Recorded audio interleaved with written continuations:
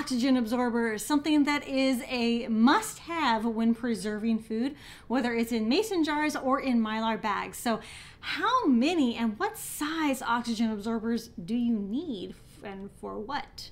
Let's go ahead and talk about it.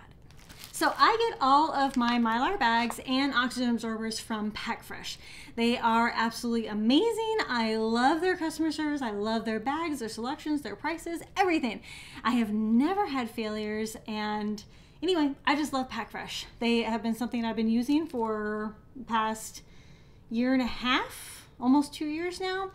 And so they're a tried and true brand. And I'm saying this because they have a little chart here, and I'm going to put this up. But they have a chart here that is talking about what matters is the air volume in the container of what you filled. So I do agree with this, but I also want to give some caveats about what they're saying. So what they're saying is absolutely 100% right? In the Mylar bag and oxygen absorber world, in the prepper world, I like to make things just a slightly easier on myself. I really don't want to have 50 cc's and 100 cc's and 300 cc's and 1400 cc's. Like, I don't want all these different sizes of oxygen absorbers. It gets a little clustered that way, in my opinion. So for gallon size, I will use 500 cc's, no matter what the food is. I have never had a failure with this. I have always had success. Now, for anything that's like a half gallon or a quart, I'll use 300 cc's. And it doesn't matter what food that I'm using, I'll use 300 cc's. I don't think I've ever done anything with 100 cc's. If I have 100 cc's, I will usually add 1 or 2 or 3 in there to make sure that the oxygen is being, because I just don't use like a quart or a pint.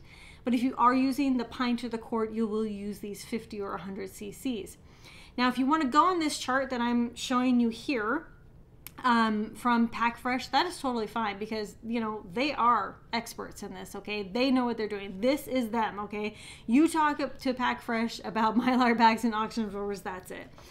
But my really easy chart is this. It's for 1 gallon, I'm using 500 cc's, no matter what the food is. And then for 5 gallons, I will use 2,500 cc's. I have also used 2,000 cc's, and 2,000 was fine, but I've upped it. You know, most everyone that you'll talk to says just use 2,500 with 5 gallon, and that's true, okay? 2,500 is a good safe bet for just about everything that you put in a 5 gallon. Anything that is below 1 gallon, like these tiny little bags like this, I will use like a 50 or 100 cc. A half gallon, I will use 300 cc, pretty much no matter what the food is. Again, definitely go by the PackFresh chart that you're seeing here, and I'm going to put a direct link to them, as well as, yes, an affiliate link in case you want to get any more Mylar bags or oxygen absorbers, just because I love them so much. But keep this chart in mind. Again, I'm going to link it down below to where if you want to print that for your own needs, you definitely can. And you will see lots of varying charts online, okay? But in my experience, like I said, I'm going to give you my number in the description as well, saying half gallon was 300 cc's. The quart or the pint, I will usually use just 100 cc. And then a gallon, I will use 500 cc. And then for 5 gallons, I will use 2,500 cc's. And then if I have anything in between 1 gallon and 5 gallon, I will usually use anywhere between 500 or 700 cc's. Like for a 3 gallon, I'll use a 700 cc. I very rarely have 3 gallons in the house though, so these are just average numbers. And for me, it doesn't matter what the food is. But you want to make sure that you're not wasting, you know, oxygen absorbers as well by putting too many or too less. So, but you want to make sure that, you know, if you're uncertain, if you're like, should I put a 300 or a 500, go ahead and put the 500. So go down to the link to look for the PackFresh, what they recommend for certain types of foods and containers.